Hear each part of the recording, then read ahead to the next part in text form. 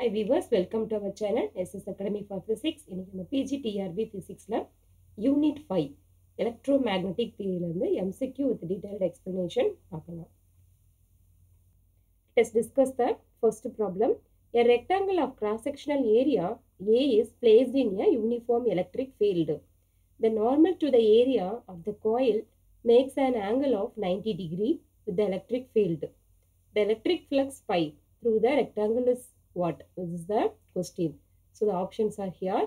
So question நமக்கு இங்க என்ன கேட்டிருக்காங்க? For a rectangle of cross-sectional area. ஒரு rectangle cross-sectional area A is placed in ஒரு uniform electric field கொடுத்திருக்கோம்.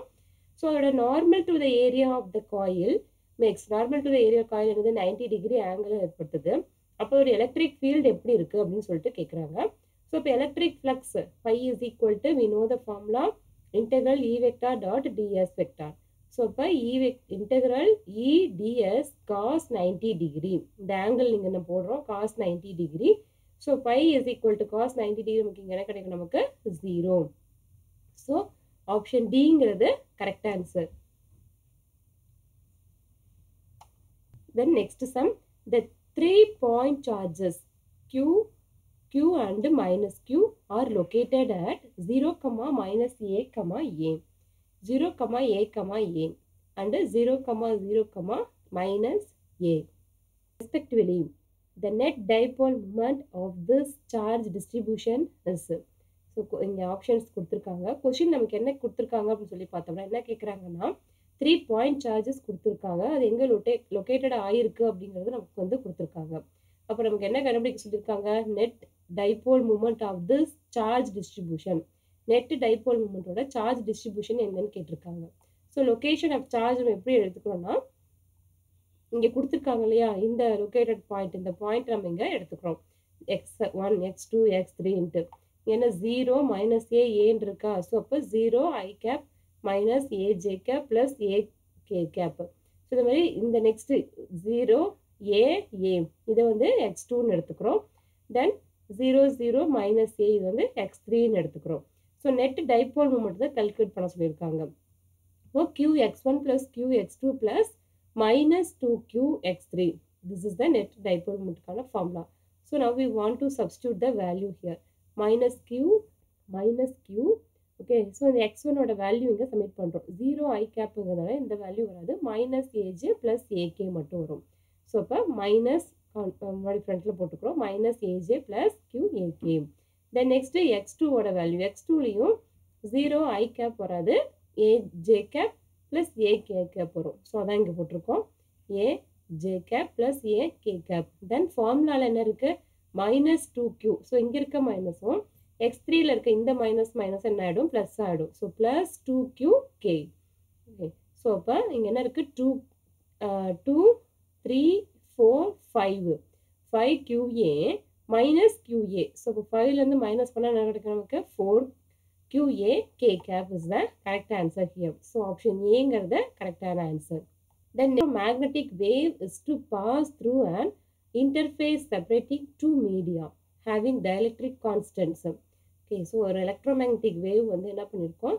interface separating two media dielectric constant இருக்கு என்னன்னா epsilon 1 and epsilon 2 respectively so if epsilon 1 is equal to what now 4 epsilon 2 the wave will be totally reflected if angle of incidence என்னன்னு calculate பண்ண சொல்லிருக்காங்க so according to Snell's law now we know very well sin theta I by sin theta t so for the square root of epsilon 2 by epsilon 1 ஏன்னா நமக்கு இங்க என்ன இங்க dielectric constants இருக்கு epsilon 1 and epsilon 2 so root of epsilon 2 by epsilon 1 so the for total internal reflection theta is equal to 90 degree theta is equal to what 90 degree so sin 90 degree 1 so epsilon 1 is equal to 4 epsilon 2 so sin theta I போட்டுமே நான் the square root of epsilon 2 by 4 epsilon 2 epsilon 2 cancel ஆயிடுச்சுனா நமக்கு 1 by 4 கிடைக்கும் so 1 by 4 எப்படி consider பண்றோம் sin theta I is equal to root of 1 by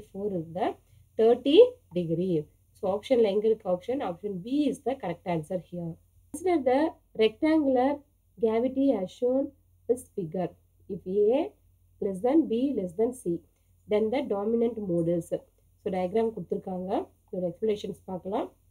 FR is equal to V by 2, the square root of 3 எடுத்துன்றோம். M, N, P னு அதே மாதிரி A, P, B, C. So அப்போ whole square M by A whole square plus N by B whole square plus P by C whole square. Here, therefore TM mode to Z, TM mode, TE mode அப்படின்னு ரெண்டு பார்க்குறோம். இப்போ TM மோடில் M ஓட value 1 2 3, N ஓட value 1 2 3, P ஓடது 0 1 2. இது TM மோடில். அதே TE மோடில் M ஓட வேல்யூ 1 2 3, N ஓட வேல்யூ 1 2 3, P ஓட இது என்ன ஸ்டார்ட் ஆகும் 1 2 3ன்னு ஸ்டார்ட் ஆகுது. ஸோ அப்போ A less than B less than C. So 1 by A greater than 1 by B greater than 1 by C. So the lowest TM mode is TM110. இந்த lowest TM mode என்னன்னா TM110 with FR1 அந்த ஃபார்முலால substitute பண்றோம். V by 2 1 by A whole square plus 1 by B whole square. So the lowest TM mode is na TM011 with 011 இருக்கிறதுனால இப்போ 110 இந்த TM மோட்ல 110 இருக்கிறதுனால நம்ம என்ன போட்டுறோம் 1 by A plus 1 by B போட்டோம்.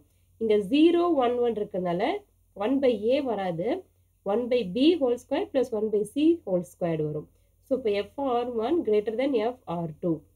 So hence the dominant mode is what? TE011. Option A ங்கிறது correct answer இதுல. A 6 cm into 4 cm rectangular waveguide is filled with dielectric of refractive index 1.25. The range of frequencies over which single mode operation will occur is, options are here. Explanation பார்த்தோம்னா f of c is equal to c, this is the formula, c divided by 2 the square root of epsilon r into square root of m by a whole square plus n by b whole square. So அப்போ c10 இங்க என்ன கொடுத்திருக்காங்க c10. அப்போ fc10 is equal to c divided by 2a root of epsilon r. So c ஓட value substitute பண்றோம். 2 into a value அவங்க கொடுத்திருக்காங்க inside refractive index 1.25. So அந்த வேல்யூ நம்ம இங்கே சப்ஸ்டியூட் பண்ணுறோம் into 0.06. ஸோ இதெல்லாம் போட்டு நீங்கள் மல்டிப்ளை பண்ணால் ஃபைனலாக நமக்கு என்ன ஆன்சர் வரும் 2 GHz.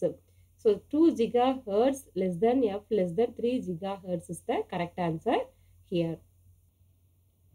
ஓகே, ஸோ இதில் எதாவது டவுட்ஸ் இருக்குது அப்படின்னு நீங்கள் கமெண்ட் பாக்ஸில் போஸ்ட் பண்ணலாம். கண்டிப்பாக லைக் பண்ணுங்கள், கமெண்ட் பண்ணுங்கள். Thank you, all the best.